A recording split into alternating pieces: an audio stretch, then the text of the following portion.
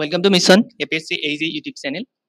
আজি আপোনালোকৰ কাৰণে লৈ আহিছো যোৱা কিছুদিন আগত Aesrb অৰ্থাৎ আসাম ইঞ্জিনিয়াৰিং সাৰ্ভিস ৰিক্ৰুটমেন্ট বৰ্ডৰ আন্ডাৰত এসিস্টেন্ট প্ৰফেসৰ সিভিলৰ এখন কোৱেশ্চন পেপাৰ অৰ এক্সাম অনুষ্ঠিত হৈছিল।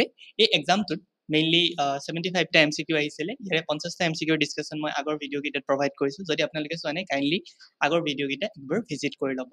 আজি পাৰ্ট নম্বৰ 3 আমি মেইনলি ডিসকাস কৰিম কোৱেশ্চন নম্বৰ 51 ৰ পৰা। কোৱেশ্চন নম্বৰ 51 টো বেসিক্যালি সাৰ্ভেইংৰ পৰা আহিছে।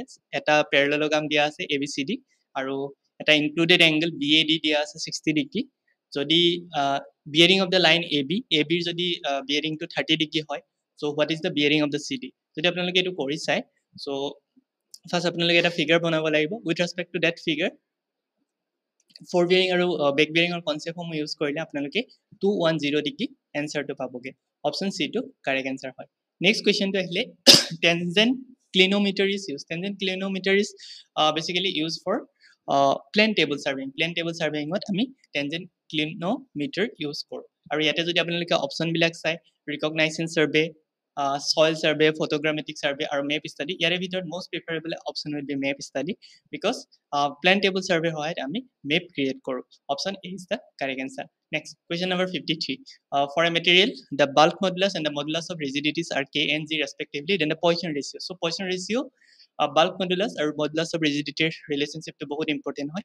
ইয়াৰে ভিতৰত 3k - 2g divided by 6k plus 2g সেই option to correct হ'ব। Option D is the correct answer. Next আমাক সুধি আছে simply supported beam having a span of 3 meter carrying a uniformly distributed load of 10 kN per meter has a shear force at mid span. So generally simply supported beam or ক্ষেত্ৰত mid span ত সদায় shear force টো 0 হয় আৰু bending moment টো maximum হয়। So question number 54 option number D টো correct answer হৈ যাব। Next question number 55 ত আহিব same amount of torque is applied on a thin well hollow square and circular section of same thickness material and area, then it is found that circular section to stronger hoy as compared to the square section. Option A is the correct answer.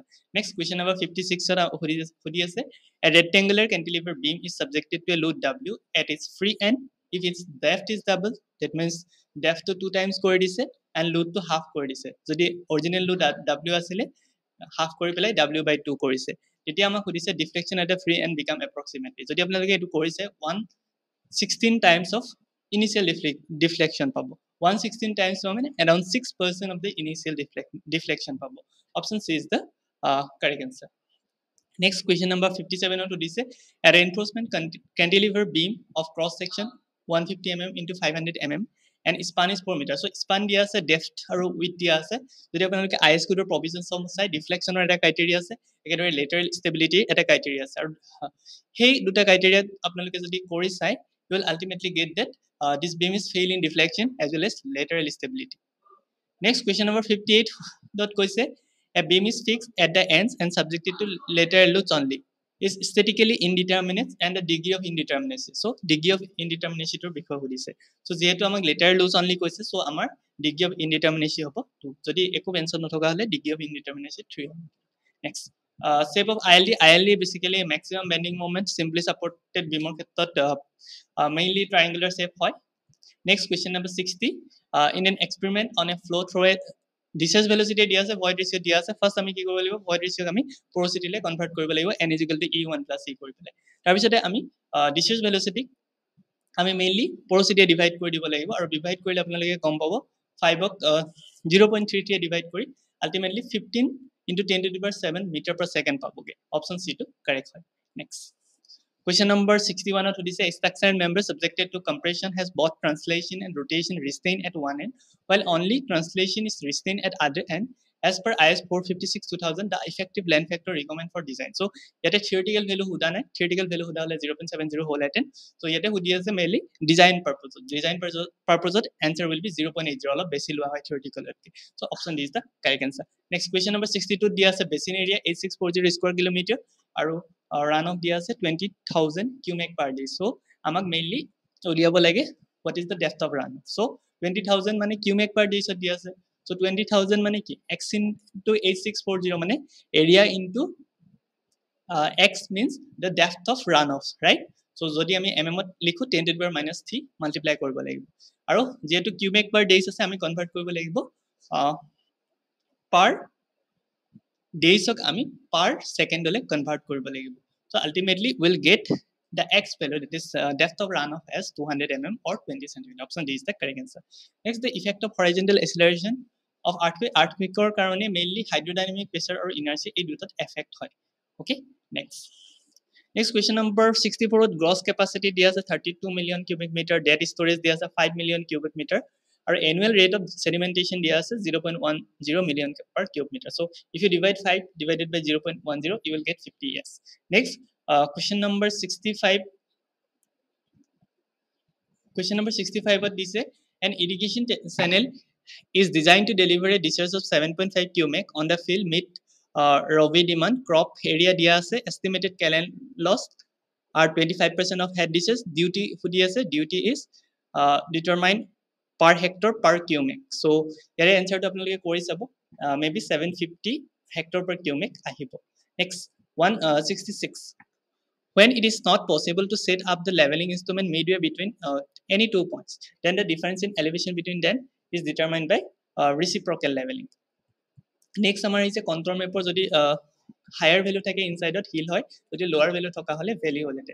Next, question number 68, which of the following assumption assists in converting an indeterminate building frame to a determinate one? The answer is basically hinge at what, mid height of the column and mid span of beams. So option A is the correct answer.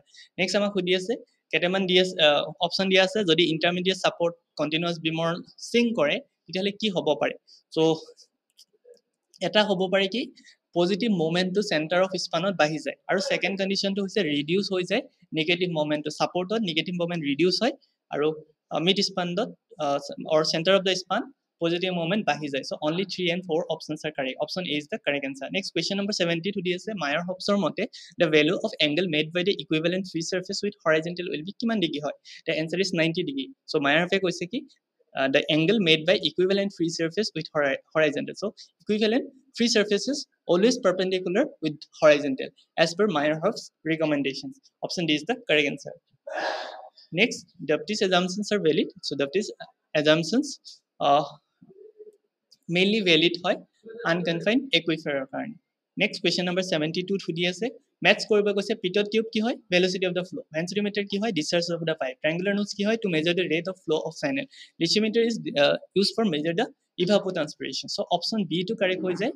So ইয়াৰ ভিতৰত যদি গুটেইখিনি আপোনালোকে চাই. Next, question number 73 দিছে NIR দি আছে 160 mm, application efficiency আৰু water conversion efficiency 80 আৰু 75 দিয়া আছে. So 160 divided by 0.80 divided into 0.75 যদি আপুনি কৰে 267 mm পাই যাব. Question number 73 correct option হৈছে option number A.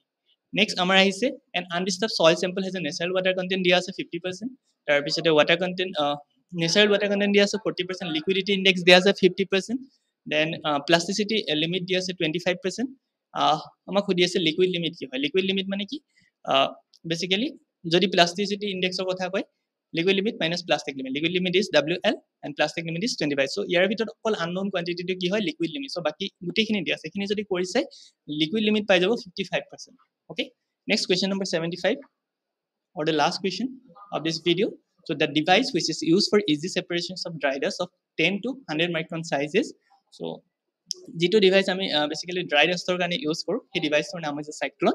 Option A হৈছে কাৰেক্ট আনসাৰ. সো এইখিনি কোৱেশ্চনস আহিছিলে AESRB অ্যাসিস্ট্যান্ট প্ৰফেছৰ সিভিল ইঞ্জিনিয়াৰিঙৰ এক্সামটোৰ কাৰণে. সো আই হোপ আপোনালোকে ভিডিওটো চাই পেলাই যথেষ্ট উপকৃত হৈছে. ইন দ্য নেক্সট ভিডিও আমি AESRB আন্ডাৰত বাকি যিখিনি এক্সামস আছিলে লাইক সিনিয়ৰ ইনষ্ট্ৰাক্টৰ, লেকচাৰাৰ, এইবিলাক এক্সামৰ কোৱেশ্চন পেপাৰসমূহ ডিসকাস কৰিম. সো যদি ভিডিওটো চাই আপোনালোকে উপকৃত হোৱা বুলি ভাবে কাইন্ডলি লাইক কৰিব, চেনেলটো সাবস্ক্ৰাইব কৰিব. Thank U for watching.